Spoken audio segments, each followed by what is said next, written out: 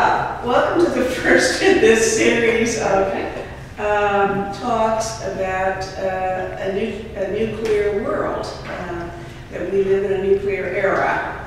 And this was going to be a course, but it's now going to be a series of public lectures, and I hope that there will be an interest in having some concern and some discussion about nuclear.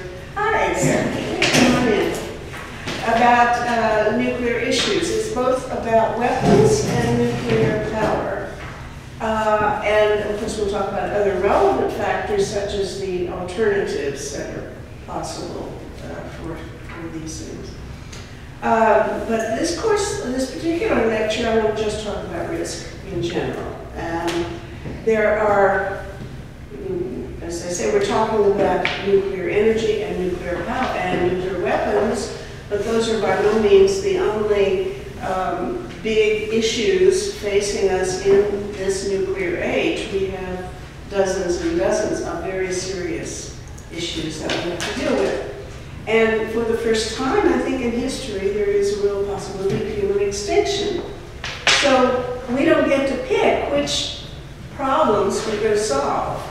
We have to address them all. Because if we want to handle one problem, nuclear energy and nuclear weapons, well, we don't have climate change or the acidification of the oceans, that may kill us too, you know. Or hunger, or if all the bees die and there's nobody pollinating our crops.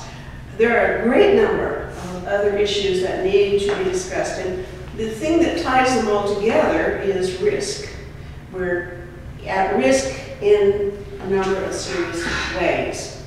And so this particular lecture is about how we prioritize risk, how we think about and decide what is risky in our lives, and how we decide what kinds of actions we ought to take on various risks, especially when we have to work sort of in the dark. Now, these are big problems, and I want to say at the outset that I personally am grateful for problems. One of the big moments in my life, decisions in my life, was when I was 7 years old. And I remember being in a Sunday school class, and my grandmother was a teacher that day, and somebody asked her, what is heaven? And she said, well, it's a place that you go to after you die if you've been really good and you have no problems. Everything is perfect. You just wish for something and it happens. No effort, no struggle, no difficulty getting anywhere. Anything you want, you can have immediately with like that. And I said, actually I didn't say it, I thought it though, I will not go to such a place. That's a horrible idea. And we need problems in order to give our lives meaning. The only thing that's really interesting are the problems. And I feel that the challenge, and I know that all my peacenik friends have the same values, that we get the meaning of our lives from finding our place in a project that is larger than ourselves, and in trying to find solutions to problems that just don't involve our own personal survival, but the survival of everybody. And so that is, I think, what ties together the kinds of concerns that we have to deal with here. So I think that everybody ought to be grateful for our problems if we have good ones. Of course, there are a lot of problems that may not be so enjoyable. And the lot of humankind in the past has been to face such problems as, having to pull a hoe or plow up and down a furrow for your whole life. That is the kind of problem that most that people could expect to have very often. And I think the opportunity to work on really significant things where we can make a difference is a great privilege. The universe is a system of systems. And let's say we have, and all of these problems form systems. So we have problems of, let's say, hunger, warfare, health, climate change, energy. Hello, come on in. lost in University College. Oh, I'm sorry. I hope nobody else is, but at any rate, it's good to see you here. They don't know where you are in the academic office. There's lots of signs though, even a direction. But if you come in the main part of the building, there's no sign. Well, You can come in this end. Anyway, Okay, well, I don't know. I don't know whether, maybe you better run up a sign or something. I put up signs up there. but not if you come in off the hard house part. You can't see it if you come in that. If you come in the main part of the building, you don't know where you're going. I put up signs at all the entrances, but I can and check. the signs I found excellent. Okay, all right. Camera's rolling here, so I'm going to proceed if you don't mind. No. Go ahead. Okay, so I was just talking about how our world is a system of systems, and all these systems are interactive. And so mostly they interact in a benign way, in that if you work on any one of these problems, let's say hunger or demography or warfare or climate change or energy or so on, if you work on any one of them, you'll be helping to solve the others because they're all interdependent. Say if you're interested in working on agriculture, well, food is related to warfare. In fact, the most serious cause of hunger is warfare in the world today. And if you're working on health, you're also working on food, because poor health means the inability to produce food, and or it can be the lack of food also results in poor health and so on. If you're working on climate change, if you're working on global warming, that affects your ability to farm and so on. So any one of these, addressing any one of these problems normally helps solve some of the others. Which is a blessing. I know that I was just reading Joseph Stiglitz, who was saying that the economic problem is very much involved with global warming, that if we would actually spend the money to do the things we need to do to solve global warming, this would actually help for the economic crisis right now. So in general, working in a system helps to solve all the other problems that are related to it. But sometimes there are actually trade-offs, so that certain risks you can reduce only by increasing the risk in other domains. And it's kind of hard to work out, then what is the real payoff? What is the right decision to make? Say fish. If you eat certain pollutants like mercury in your fish, makes you sick, but you don't know how much of it you can eat. And you do know, or should know, that omega-3 is really necessary for your health. So if you don't get enough omega-3, you're in trouble that way. So you have to, which is more important. And they say apparently no, omega-3 is more important. That you should forget about the mercury and eat it because of the omega-3. I don't know. But then you have to weigh that about overfishing. And how much fishing, what kind of fish should we be doing? Obviously, there are problems. All of these are connected in ways that you get trade-offs. Maybe we should shift to a less endangered fish population, some kind of tilapia. Is that a new thing that's not as scarce as salmon? Or farm fish. There are problems, I understand, with farmed fish. All kinds of diseases get in there. And, well, I think that the solution is to cure those problems rather than to go without eating fish. But, we have to work these things out. It's not certain that there's a clear, correct answer at any point in time, or that you can figure out what probably there is a correct answer, a better answer and a worse answer, but you may not be able to figure it out. Take shale gas. Turns out that shale gas, now we have an abundance of a new fossil fuel. And it's about 50% better than the main fossil fuels we've been using, at least petroleum. Well, that helps reduce the emissions for greenhouse gas. But of course, then now you have to worry about fracking. And nobody really, as far as I can tell, we don't have the answer yet about how serious a problem fracking is. So it's a trade-off, and we don't know the values of these various variables. There are sometimes advantages to some of the risks that we want to take. And so we sometimes have to do a cost-benefit analysis. Even Canada will benefit in some ways from global warming. It'll be possible to farm in places that we can't farm now. And there will be shipping lines through the Arctic, which certainly people are looking at that as if it's a great gift, a heaven-sent prize. I don't think that's what it is, but you know, it's just complicated business. That's what I'm pointing to. Now, the equation, there is no real equation for estimating risk, but it would go something like this. The risk is the probability of a particular kind of outcome times the seriousness of that outcome.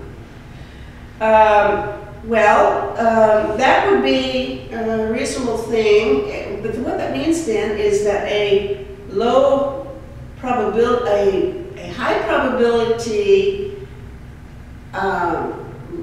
problem that has low danger, is not very serious, weighs just as much as a low probability experience that has very catastrophic results. I don't think that's the way we really think about it, though, and probably I don't think it is the way we should think about it. We have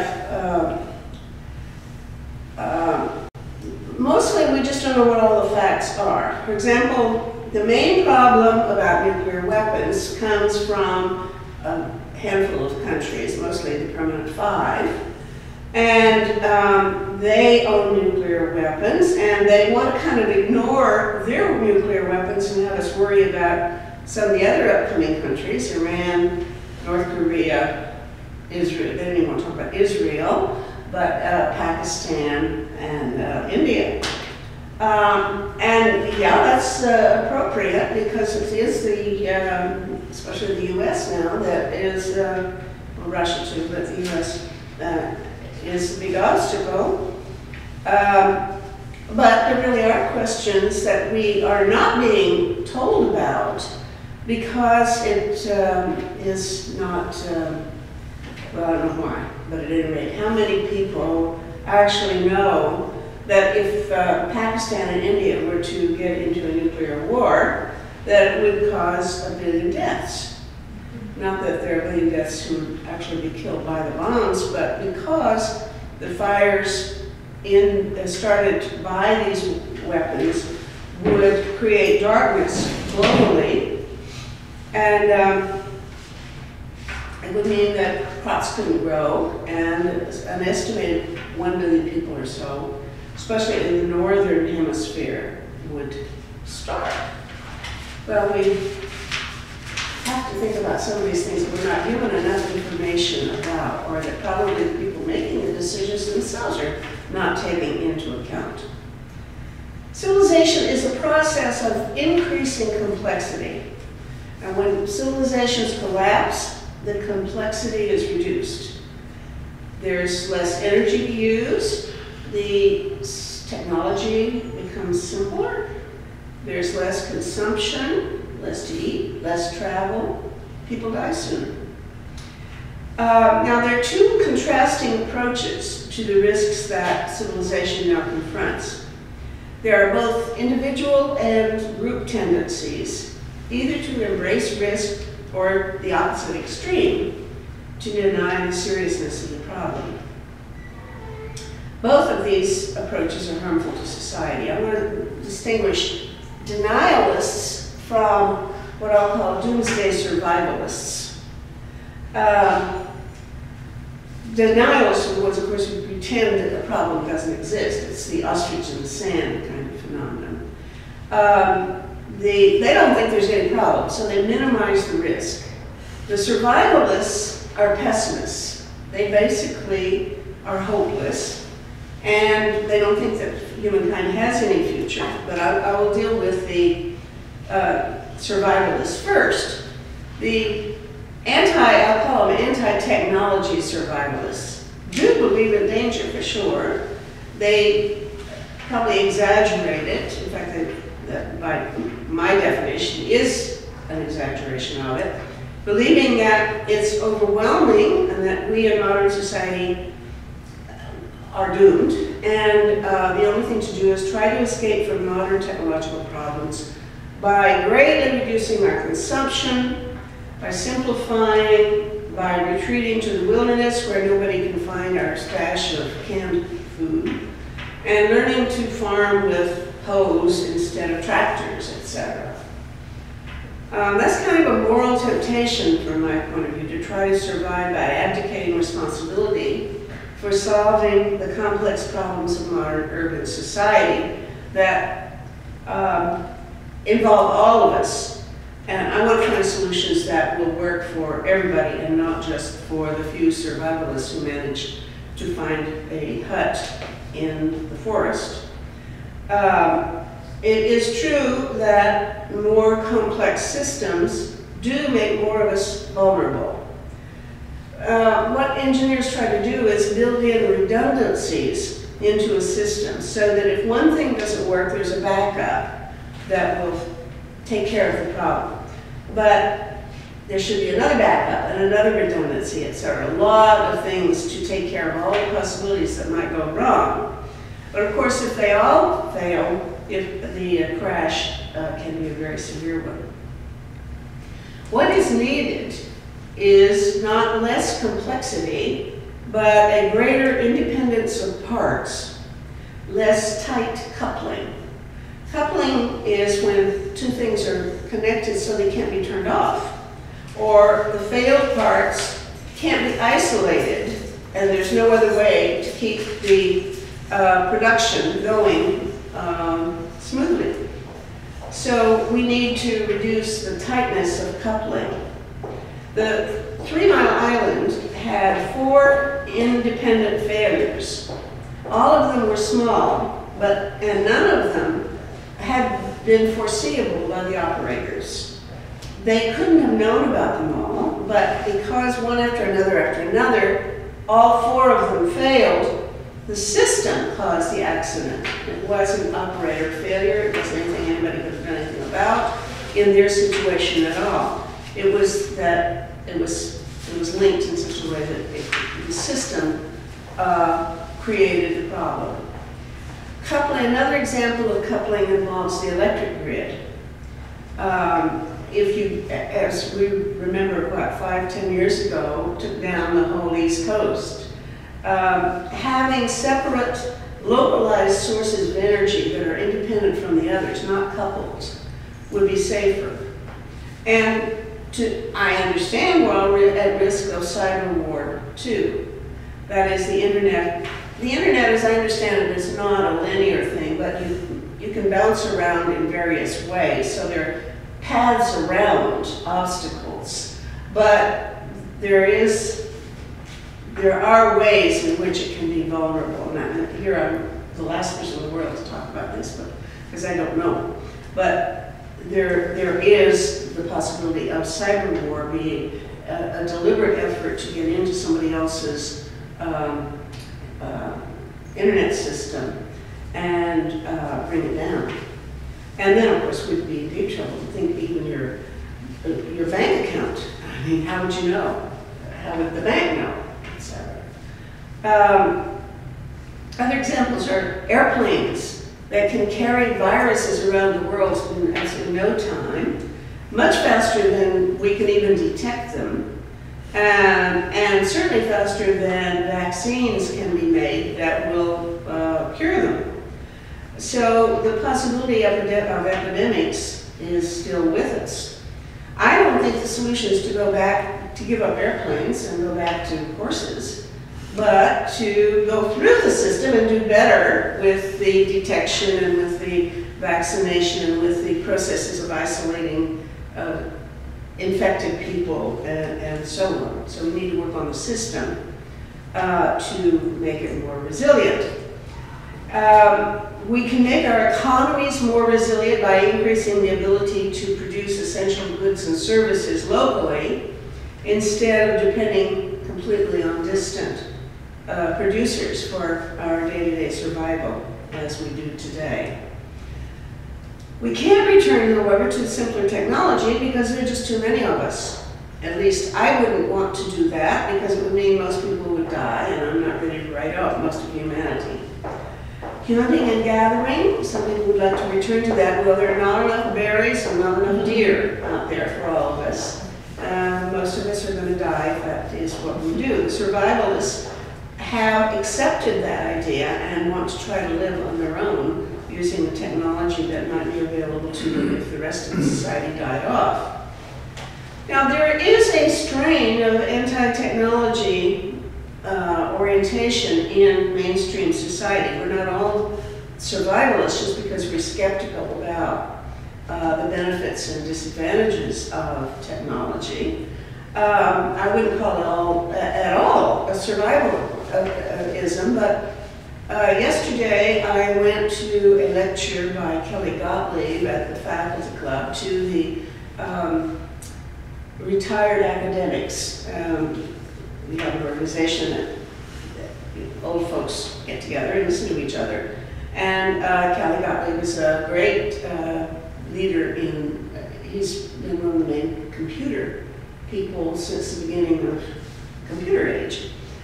And the thing that impressed me was that in the question and answer period, it seems as if all of these white-haired retired academics were very skeptical about computers. They were worried about things like the fact that their grandchildren don't know how to do handwriting very well because they use it. And they don't like computer games, so they think that we're training, children to kill each other, and so on. This Facebook thing, I don't know about that. That's pretty dangerous, and so on. So it looked as if they were really kind of apprehensive about technology in general and computers in particular. But it may be that they've actually watched, as I did, my 12-year-old grandson riveted to a group game that a number of people were playing, and that was the reason his parents got it for him. It was rated for 17 and up. He was much younger, but to be part of a network, and he's rather an isolated kid in his personality, riveted on the chase and killing. Yeah. And hours and hours and hours. I had the same problem. And it's frightening to see this. What is this doing to shape the Well, thinking? Kelly Gottlieb said, you just say, well, you can do it in an hour and that's enough. Turn it off, Your parents have But the issue there was social interconnectedness. This is the price of it. And I understood their argument. Okay, when you go get one. Yeah, that was my other grandson's view. They said by the time they were 16, they had it with that kind of stuff. Right. I hope you're right, Mark. I think so. I mean, Yeah. Okay, now about this business of risk being the same if you're talking about a high probability event that has minor effects, the same as if you're talking about a low probability event with very high serious effects, highly serious. This is really a problem because there's a very improbable but conceivable risk of humankind being extinguished. And that is an infinite problem, It's not like you can give a number to that. How acceptable is that? That is an infinite risk. And however small the probability is, we have to work on it very hard to prevent it. You don't get another chance once you've wiped out humankind. And we are talking about nuclear issues in this lecture series. So that is the kind of thing we're dealing with. We do not get a chance to put that off and tackle, let's say, climate change instead. It can't be instead, it has to be both. Now, turning then from survivalism, the overestimation of the risk of technology, to denialism, which is the underappreciation of the risks. We have a whole category of people who tend to do this. It'd be interesting to know if they're the same people. I don't think I've read that. There are Holocaust deniers. There are AIDS deniers who believe that HIV doesn't cause AIDS. There are people, certainly people, who don't see guns as problematic. They think that guns do more to protect you than to injure your chances. There are people denying climate change, and of course there are lots of people denying nuclear risk, both the risk of nuclear energy and of nuclear weapons. All kinds of people may be denialists. I don't know whether they're the same people. It'd be interesting to see whether the same kind of people are all of these, or a correlation or not. But in many cases, these they hold these denials for reasons of their own interests. I'm not a Marxist, and therefore the whole tradition of trying to explain everybody's motivation in terms of their material interests, I don't believe that at all. But for some people, that's probably true. And if you're the owner of a gun shop, probably you have sufficient material interest, or maybe you wouldn't have gone into the gun business if you hadn't already been convinced that guns are really not dangerous. And if you were a scientist working in nuclear energy, maybe you have an interest in believing that it's safe. I don't know. I think it's a risky thing to claim about another person. It's not a nice thing to do, to impute motives to other people. Anyway, denialism certainly exists, and it is an effort to convince oneself and convince others that a particular negative phenomenon is illusory through the employment, I'm quoting somebody here, I don't know where this quotation came from, but the employment of rhetorical tactics to give the appearance of argument or legitimate debate when in actuality there is none. Well, I heard Mayor Bloomberg the other day say on TV that if you own a gun in your house, you are 22 times more likely to use it to kill a family member or a friend than an intruder trying to burgle you. 22 times. Well, if you're a denier, you just don't believe that. Or you will see, well, maybe it applies to other people, but it doesn't apply to me. You don't think that statistics are relevant in your case, and since you're not intending to do such a thing, okay. It's like 90% of professors believe that they are better than average teachers. Most of us think that we're better than average drivers, right? Yeah.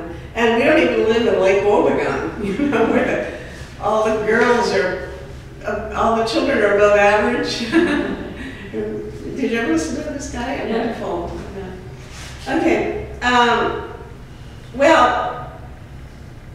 Denying operates by employing one or more of the following four tactics in order to maintain the appearance of legitimate controversy. One is conspiracy theories, dismissing the data or observation by suggesting opponents are involved in a conspiracy to suppress the truth. Cherry picking, selecting an anomalous critical paper supporting their ideas, or using outdated, flawed, or discredited papers in order to make their opponents look as though they base their ideas on weak research. False experts, paying an expert in the field or another field to lend supporting evidence or credibility. Moving the goalpost, dismissing evidence presented in response to a specific claim by continually demanding some other often unfulfillable piece of evidence. What comes to mind in this connection is Obama's birth certificate. No matter how many birth certificates he shows them, this one's not genuine, you gotta get a real one. Okay, well, there is a perfectly legitimate role for people to be careful and critical. It's called skepticism. You know, science is depending on people to be skeptical about each other and make sure that the evidence is well presented and accurate. But that's, denialism is a lot worse than skepticism. Denialism, in the sense I'm using it here, is a Freudian notion involving, the notion of denial as a refusal to accept a painful or humiliating truth. We apply it in cases where the unpleasant truth is so obviously true that the denier must be driven by perversity, malice, or willful blindness. This is a hard charge to lay against anybody. Probably if there were a real denier in this room, I would be more cautious about what I'm saying because it would be insulting.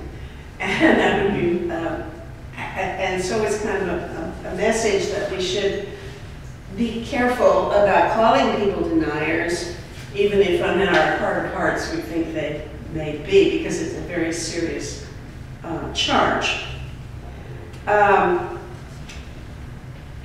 A basic human tendency is that we have difficulty imagining a future that's drastically different from the present. As there's a guy named Robert Gifford out in BC, and he has written, "We block out complex problems that lack simple solutions. We dislike delayed benefits and so are reluctant to sacrifice today for future gains. And we find it harder to confront problems that creep up on us than emergencies that hit quickly." Meaning, I guess you'd rather have a car accident and get wiped out instantly than die of cancer? Is that what he's... I'm not sure what that means. Harder Harder to to do with Hurricane Sandy much better than global warming. Right, okay. Yeah. All right. Okay, well, but on the other hand, it's true that some risks can have value. Warfare, for a lot of people, is an adventure, at least until the soldier arrives on the battlefield and finds out what it's all about. Before he goes, he's been told that it's noble, brave, that he will gain valor by participating. Well, some people encourage that attitude. After all, somebody had to stand at the entrance of the cave and be ready to fight off the saber-toothed tiger. So it was useful to have some guys who were prepared to take risks. Today, D-miners are sort of in that category. They're very useful people. I'm glad it's their job, not mine. I couldn't do it. This thing, I have this imagination of a farmer going back. I think my grandfather actually, he had a horse though. He plowed this field back and forth all his life, back and forth and back and forth, walking up and down with this plowing. It was not risky. I don't know which I would rather be, the farmer who has to go back and forth up and down the plow all his life, or a big game hunter who had to go out and kill a mastodon. At least there's more excitement out hunting animals than farming. And some people have always seen war as that way. We have glorification in everything from the Iliad on. War enabling young men to test themselves, to develop their character, to overcome their fear, and so on. It is a rite of passage for some people, and something that they never forget, and the camaraderie that they feel in the foxholes and so on. Also, in breaking up a habit or a pattern of stability, sometimes there is opportunity. A risk means that your routines aren't going to work anymore. This isn't true. There's something about there's a legend about a Chinese word for crisis being the same as for opportunity or something like that. I understand it's not really true. But anyway, it's a good story.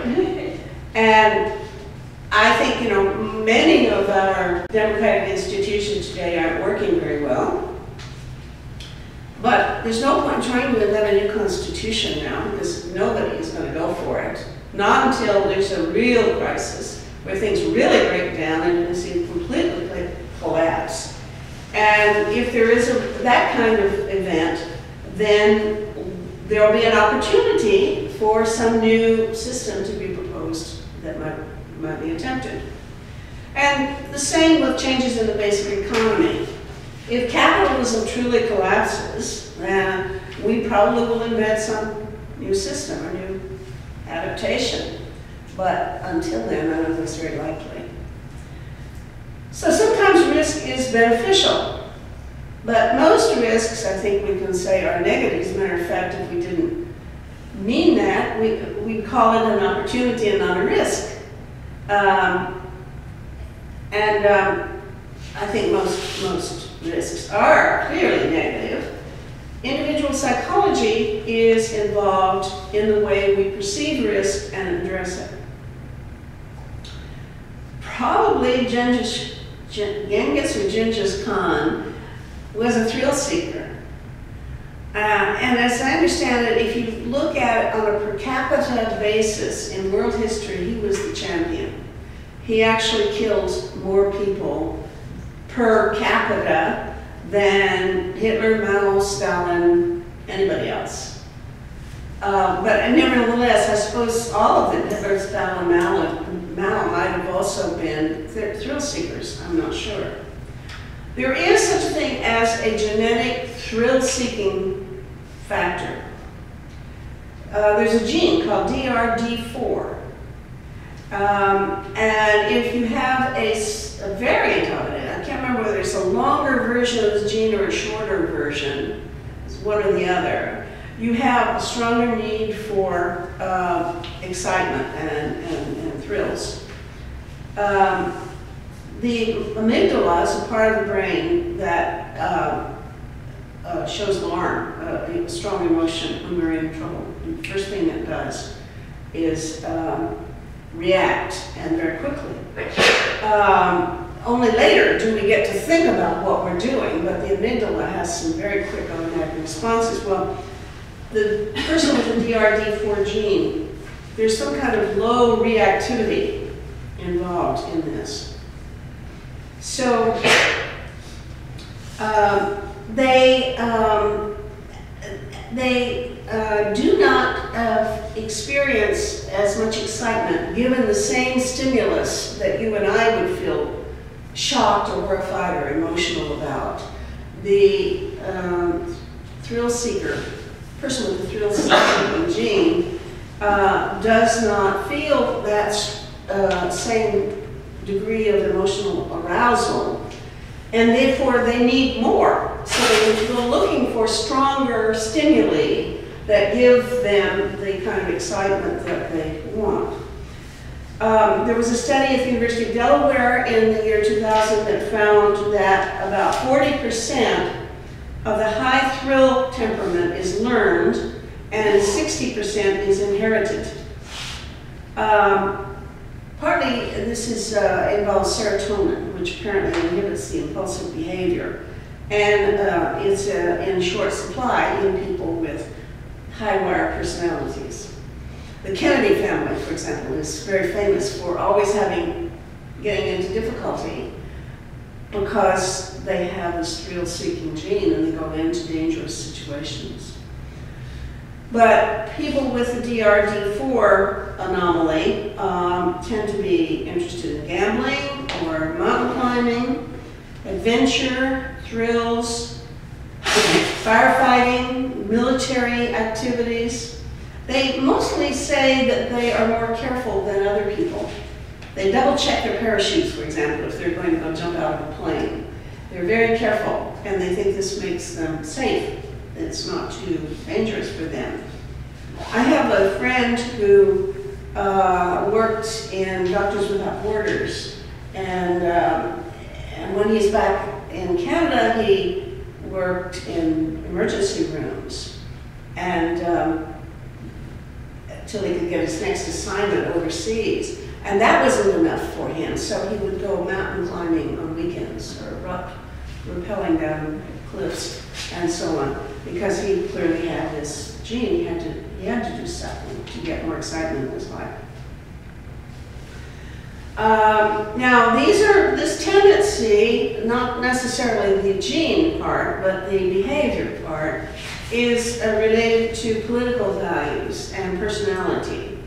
Dan Kahan, who teaches at the Yale Law School, compared people with hierarchical, individualistic worldviews, and these are mostly conservatives politically, with egalitarian, community-minded people, who are mostly, of course, liberals, like us good people. The former are resistant to belief in climate change because it would lead to restraints on commerce, he says, and so they intend to deny the evidence. Whereas egalitarian liberals are likely to be suspicious of industry and very ready to believe that it's harming the environment. Well, how do you overcome this discrepancy between them? Very different points of view. Well, he did an experiment. He asked people to read a scientific paper reporting that climate was changing faster than expected. Before reading it, he divided them into various groups. One group was asked to read an article urging work on geoengineering. That is, of course, a technological solution. Or else read an article calling for, now this is the other group. They could have been asked to read this thing on favoring geoengineering, or an article on regulatory solutions, that is putting a high carbon cap on emissions. And then there was a control group that read unrelated articles about traffic lights or something. And all three groups included both individualists and communitarians. Well, as expected, the individualists were always more likely to reject the scientific paper, the one saying that there's more climate change than we knew, or faster. However, if they had read the paper about geoengineering beforehand, they were more likely to accept the climate change paper. Conservatives apparently prefer to think about climate change as a technological problem rather than a regulatory problem. That is a useful bit of information if you're trying to deal with people changing their opinions, I think. I'm not a conservative at all, but I think of it as a technological challenge, much more than a regulatory problem. So I guess maybe I belong in there with conservatives, even though I that way. Now, we move then from talking about people who have some pathological condition, and I don't really want to call this taking pathological, it's different, to talking about us normal folks who nevertheless have a range of problems about how to deal with risk, how we appreciate, how we recognize risk, how we make our decisions. And there's a number of pieces of research coming out of social psychology. Going back to the 1950s when Solomon Asch did his famous experiment with lines, showing, he had 7 in groups in which he had 7 Confederates, that is, people who were prompted to work with him, and 1 real subject. And they were asked, okay, here you have 1 line, now over here you have 3 other lines, one of which is like this one, the other 2 are longer or shorter. Pick the line that matches this. Well, beforehand in a control group, where there's no pressure to conform, the error rate was only 1%. Everybody can do this. You can see this clearly, which line matches this one.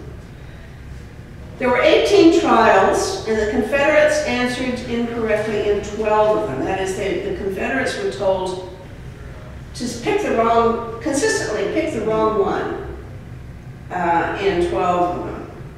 They had to pick the particular one, though, the longer or the shorter, I don't know which. In the experimental group, 75% of the participants conformed at least once. That is, other people would say it's A, it's A, it's A, it's A, and you get to the end, of course it's really B, but this poor guy has heard other people saying it's A, when his time comes, he said, well, I'd say, I guess. And 75% of the participants conformed that way at least once, but they did 18 trials.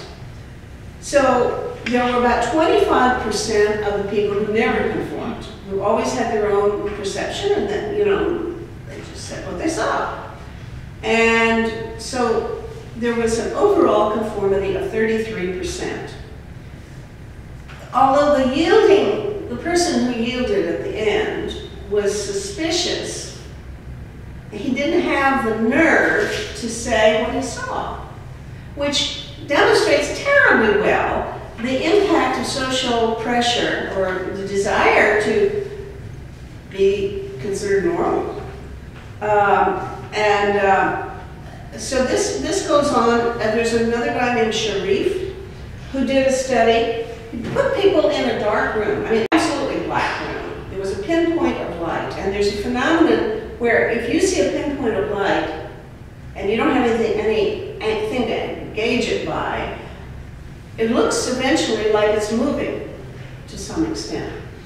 So he put people in a room and he asked them, was it moving or not, and by how much, in which direction, and that sort of thing. And it was random, that people would see different things. Then he put them in a room where everybody was staged to give an answer, and they would, or they'd have even one person who was very confident would say it's gone 4 inches to the left, and very, very clearly. And everybody would agree. And the weird thing is, there would be sort of a buildup of culture. You could take this person out and put in some other people. And after, people have all agreed, let's move 4 inches to the left, or whatever. Whatever it was that this first person said, they accept that. And they can go out and then you can replace everybody in the group gradually, one after another, and the group will maintain its conviction that this light moved 4 inches to the left. So the false ideas that we have that have come from who knows where, from nowhere. Somebody just made it up. People can give us false ideas and they sound so convincing that we can go on maybe to the end of time until somebody kind of comes and turns the light on and we see the damn thing hasn't moved at all. It's that our capacity to be persuaded and to have a culture of misunderstanding that perpetuates itself is amazing and horrifying to me. I think when I think of all the evils that I do, I think I'm willing to hurt people's feelings. I'm willing to do nasty things in the name of standing up for what I see. Because to me, there's something so immoral about being willing to not say the truth about what I perceive, that almost any other character flaw, I will prefer that over capitulating to social pressure. And that's just my value system. Sorry, that's what I believe. It's not a good thing to do. Okay, so here we're moving into what does this do when you apply this dynamic, the group pressure phenomenon, to decisions that people make involving real risks. Back in the 1970s, Irving Janis studied a number of political decisions that were made, international decisions that were made, in which the decisions were really bad. And he looked at the dynamics of the group in which those decisions had been reached. He studied the Bay of Pigs, and his first book studied the Bay of Pigs and compared it with the Cuban Missile Crisis.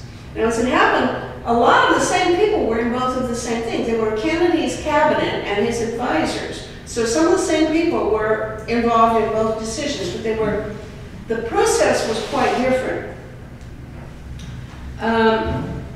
In the Bay of Pigs, there were some critics who tried to come in and express their opinions that this was a damned fool idea, they shouldn't try it. Arthur Schlesinger did, and William Fulbright.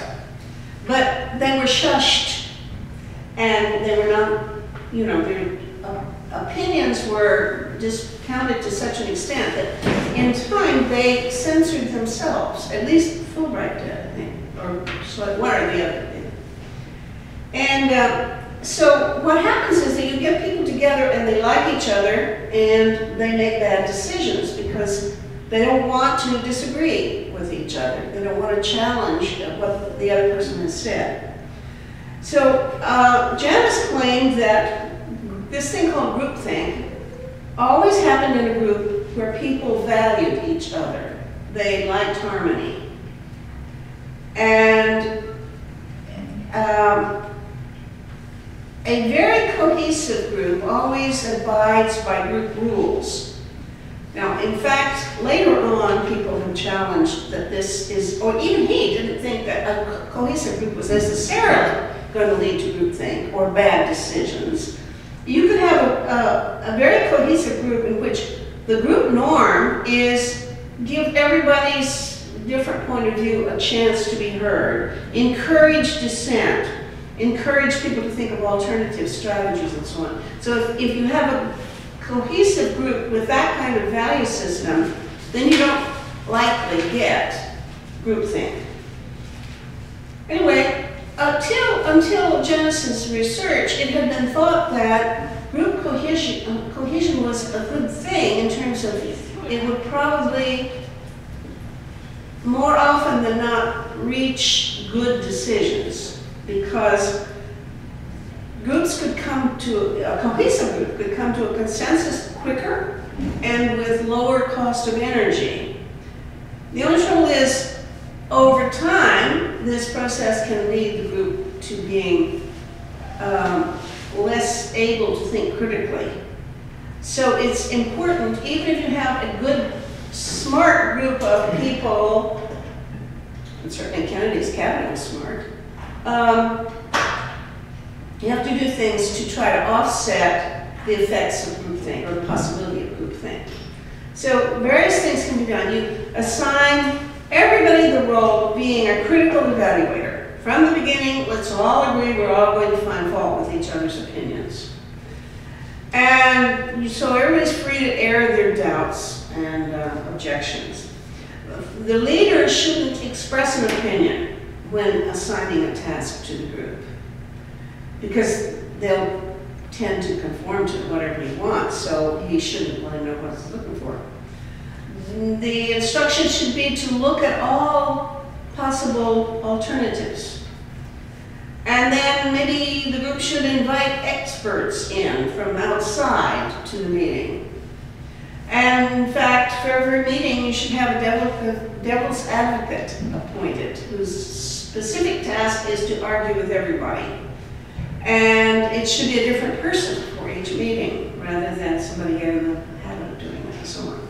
Well, Kennedy apparently, according to Janice, Kennedy did a lot of this during the Cuban Missile Crisis.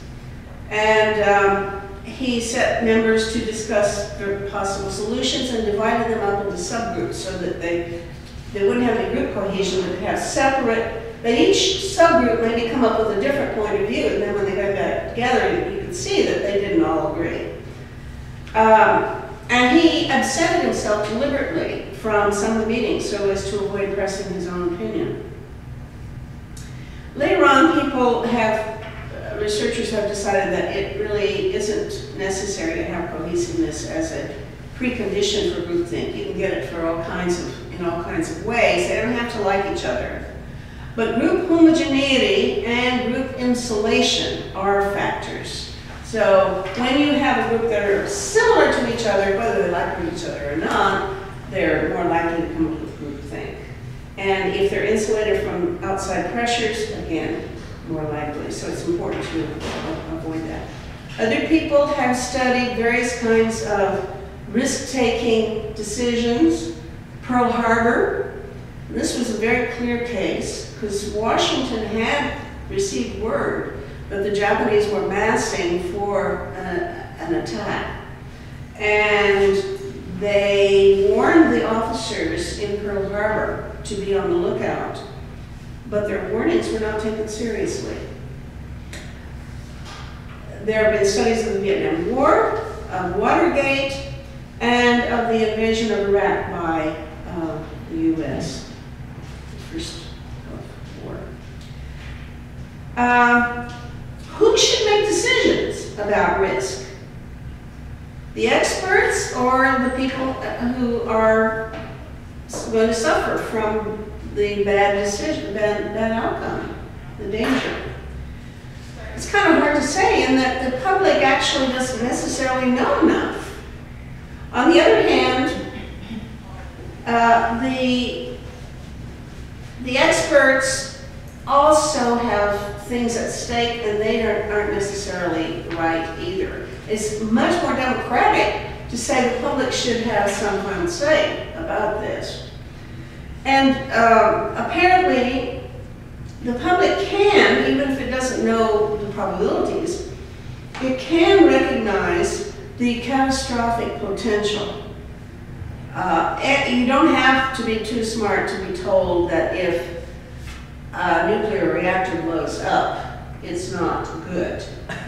You know, the public can understand such things if you let them have anything to say about it. The reality is that they don't always have anything to say about it.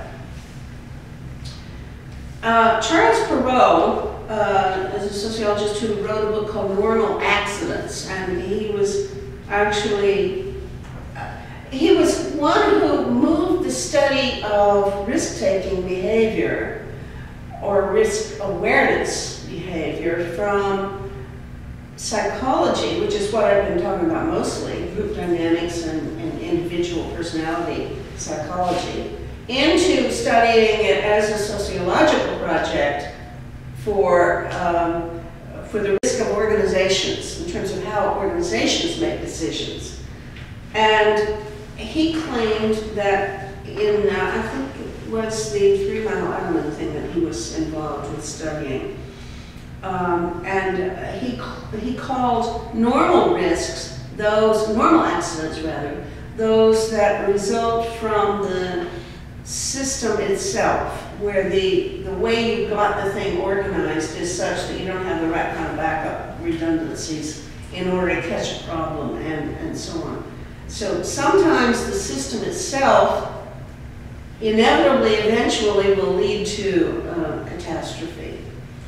And I think, as I pointed out, there were 4 such things in the case of the 3 Mile Island event, 4 failures that normally wouldn't have been failures because if one broke down, the other one would have picked it up and solved it. They all had to fall through that day. There's a woman named Lee Clark, and you know, it might be a man. The name Lee is very obscure, but Lee Clark, anyway, wrote a paper that I thought was quite interesting called Explaining Choices Among Technological Risks. This is in 1988. I'm going to call it she, I don't know who it is. She, let's say, said that it's not normally individuals who choose to accept the big risks. Yes, we decide whether to step up into the street in front of a truck or not. But there are so many other decisions that we don't make for ourselves. Even, for example, whether to wear seatbelts. There's a law. So after a while, you do buckle up.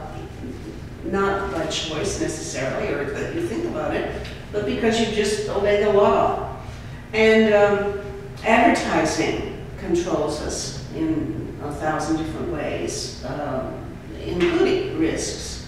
Government subsidies to various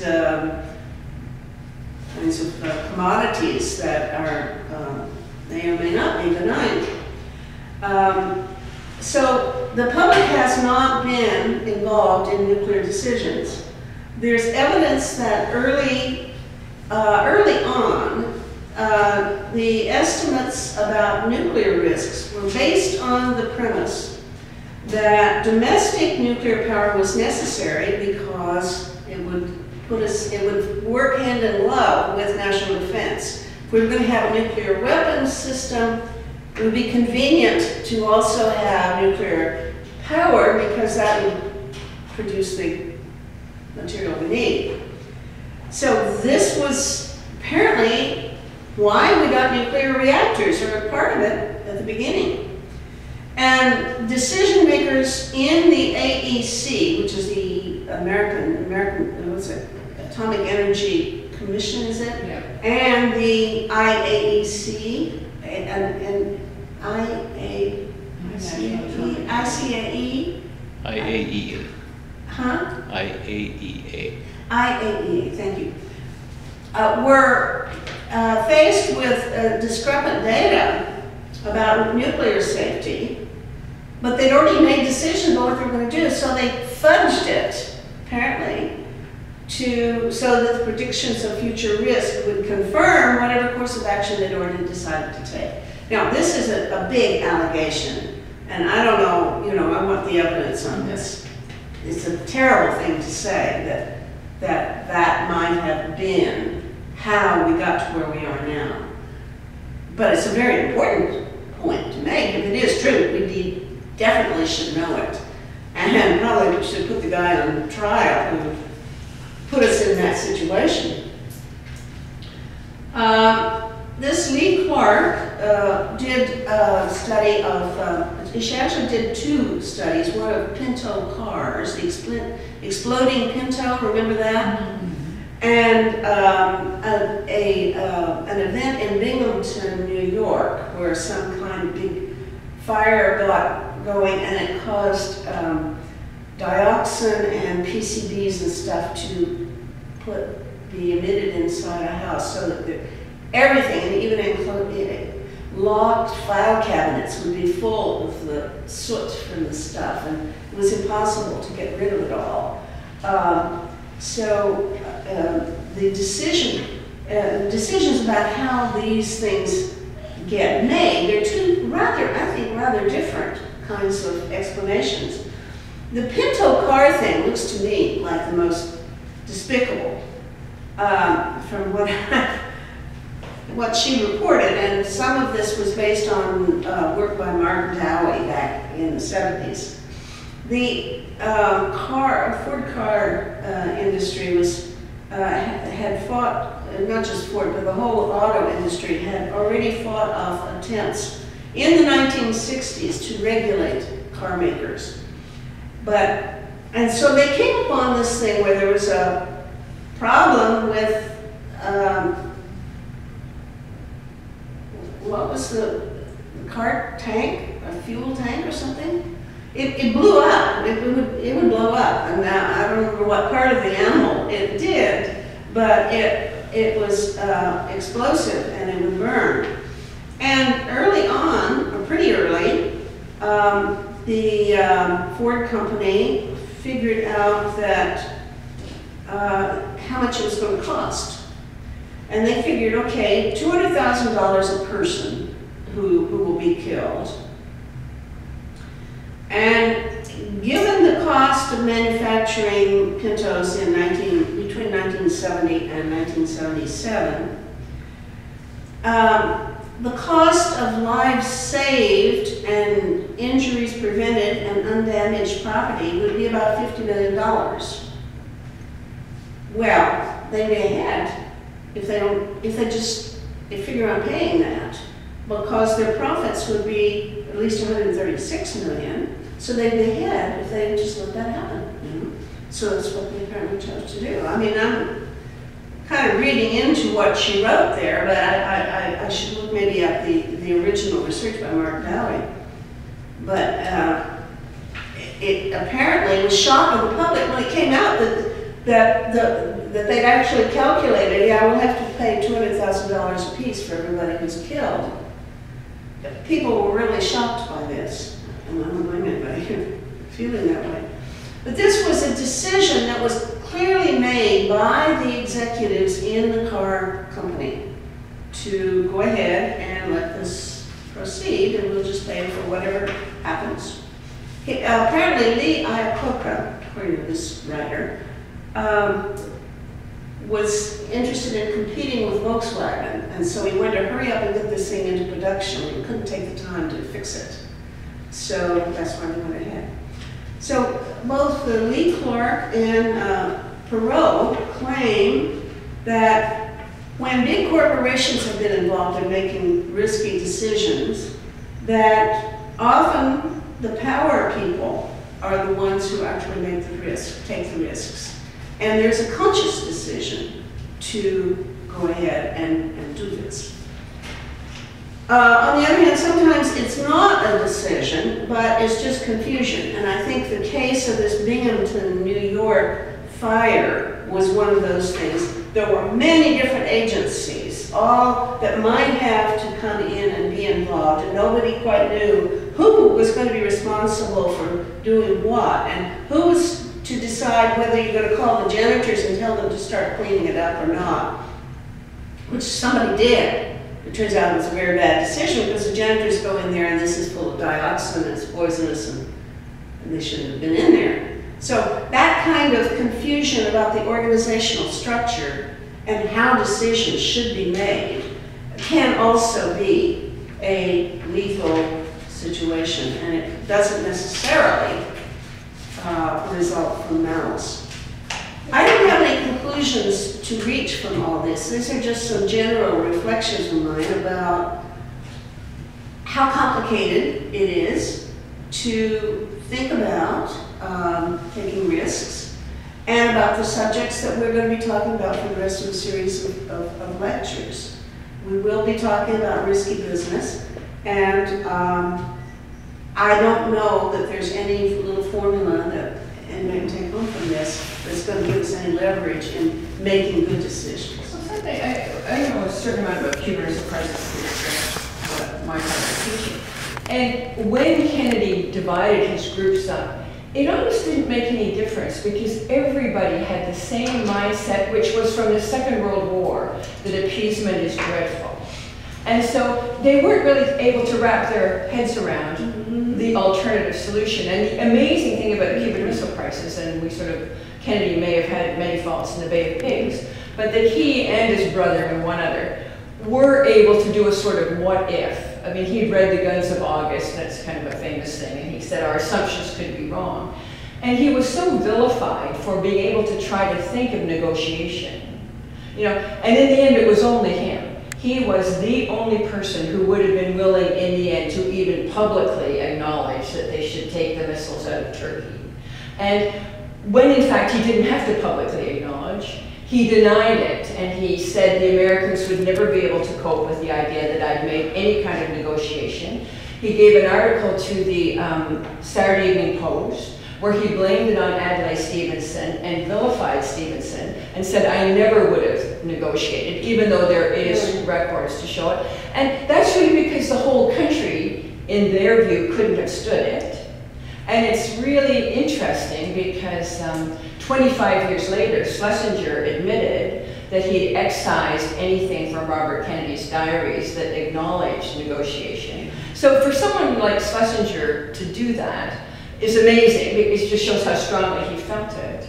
And then everyone thought if they'd ever told Lyndon Johnson that they had had a negotiation, Lyndon Johnson was a wheeler dealer. He might have been much more willing to negotiate about Vietnam, but he thought the only way to do it. I mean, Kennedy said, you know, we kicked ass and they gave in. That's the way. And I mean, for him to get Joseph Alsop to change again what happened in the Saturday Evening Post article, and poor old Adlai Stevenson was vilified for the rest of his life. But it's the difficulty of people being able to get outside the prevailing wisdom, which was so strong at the time, which was appeasement is weak, and Kennedy's father was seen as weak, and everyone said, you're weak. Kennedy, to everyone's amazement, was able to go around that and actually do the back channel negotiation.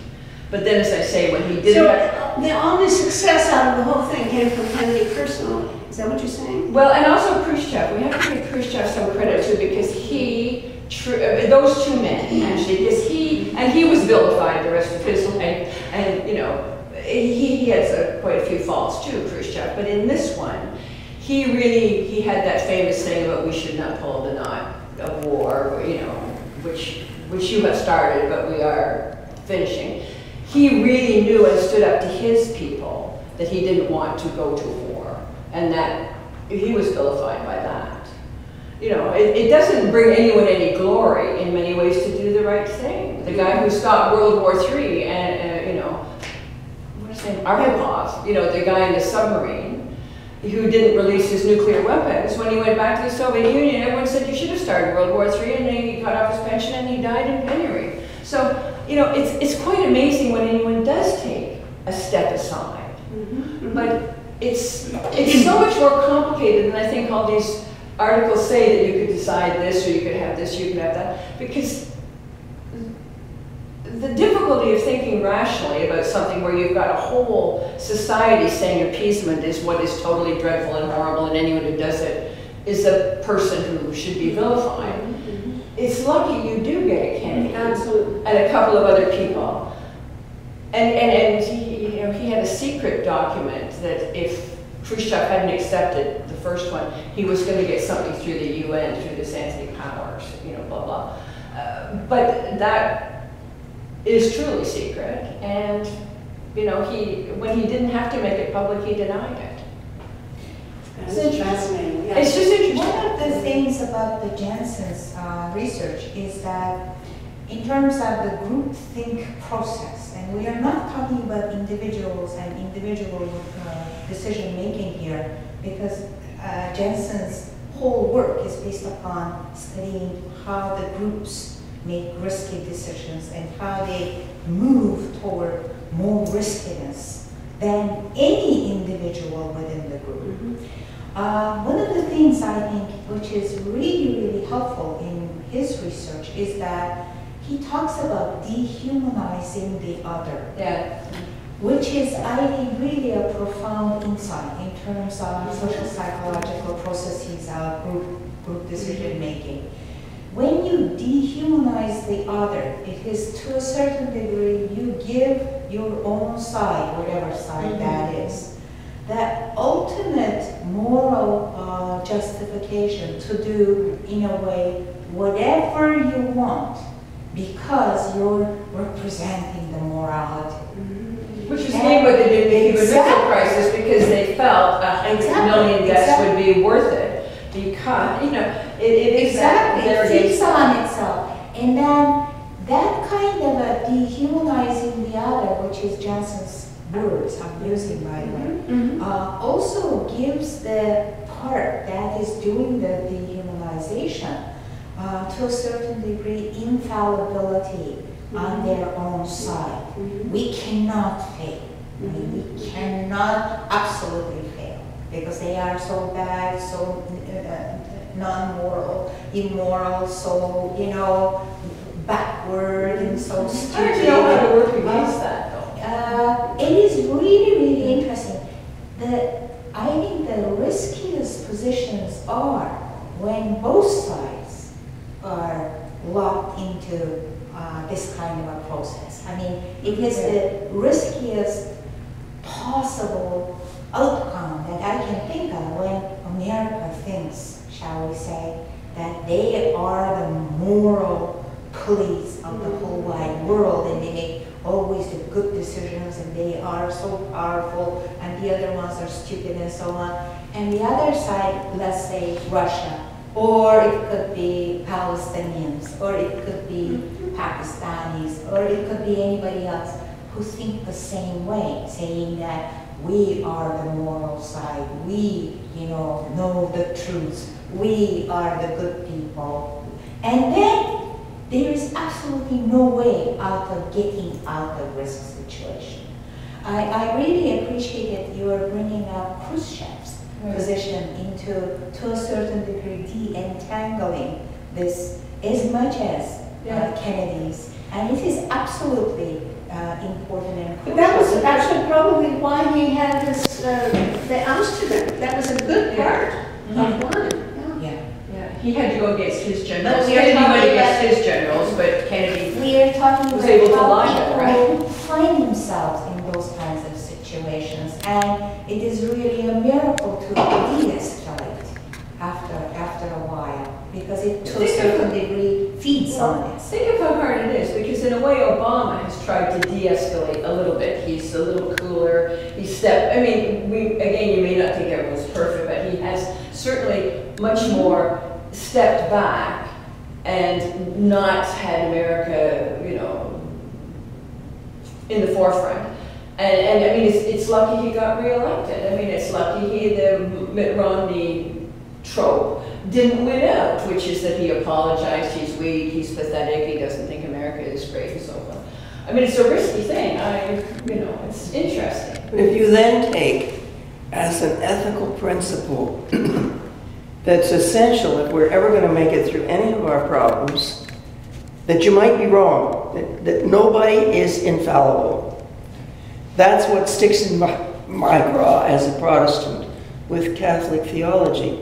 The assumption that any one human being can be infallible. Which is the thing. And this is highly dangerous to think this, because then you are not open to questioning the possible flaws in your reasoning and the possible failure to take into account all the moral principles that human beings should when dealing with one another. Anna always laughs because I always do bring up, but I do think it's important that Kennedy did read The Guns of August, and he gave it to every one of his bases, and I'm sure nobody else read it, because people don't read what people tell them to read. But that's what he did keep saying. Their assumptions were wrong, our assumptions could be wrong. And he was the only one to say it. That is what we owe to him. I mean, and it's interesting because he's a Catholic. Yeah, but that was interesting. It was he, and then he convinced his brother. Yeah. But there they were, you know, and it was lucky. And I don't know what good effects were going on with Khrushchev, but something, you know, well, his experience in the Ukraine and so forth. It was, you've got to get people who are able to see that, you know, yes, you're right, that they may be wrong. And that is a very difficult thing for people to see without appearing to be weak. You know, and Kennedy then gave up on that. He denied he ever did it, and that's been very detrimental to the next 50 years of American life. But well, that was I mean, think if only Lyndon Johnson had really thought that negotiation was a good idea. I mean, George Kennan, how who happy that said in the late 40s, in frail hands like ours, nuclear weapons cannot be trusted. And that is in essence what the problem is, because there is no human being infallible, Right. and the consequence of pressing the button can have such grotesque results. And people can't really think of that. I mean, it was clear that, you know, although everyone should be thinking of 1 billion starving and, you know, the winter and all these poor countries will be not able to grow anything. I mean, people can't think that way. They should. But what they could think is, and that's where Christian peacemaker teams have come down, and other groups, they could think, what gives you the right to kill another person? Oh, that's what we hope that they will think. That would be, yeah, that is the hope. You know, I think I had a lot of respect for Khrushchev, even then. And, you know, later, of course, he actually got sacked, largely because of this. But he instigated the back. Kennedy was open, but he instigated the back channel. That's interesting. Yeah, through a spy, through a KGB spy. Walter Dorn is going to talk about Cuban Missile Crisis in a couple of weeks. You're obviously on top of it. I haven't read this Well, stuff. Walter's research, I've read Walter's stuff, but I'm not on top of it either, because I didn't take it that seriously. But he has other views than yours. So that'll be interesting, yes. Yes, yes. Yeah. You know what his views are? I don't know what No, Walter's very interesting, yeah. It'll be interesting talk. I'd be delighted to come. Yeah. I remember Khrushchev. And I enjoyed your talk too, by the way, even though it was to a smallish group. When Khrushchev, you know, you said that was he able to see that he was capable of making a mistake. Right. I remember somebody in a public meeting challenged him because he had told in this party Congress, he had told the evils that Stalin had done.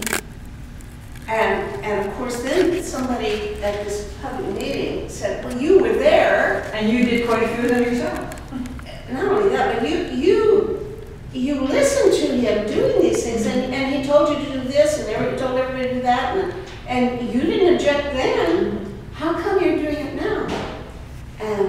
And he wasn't clear who said this. He said,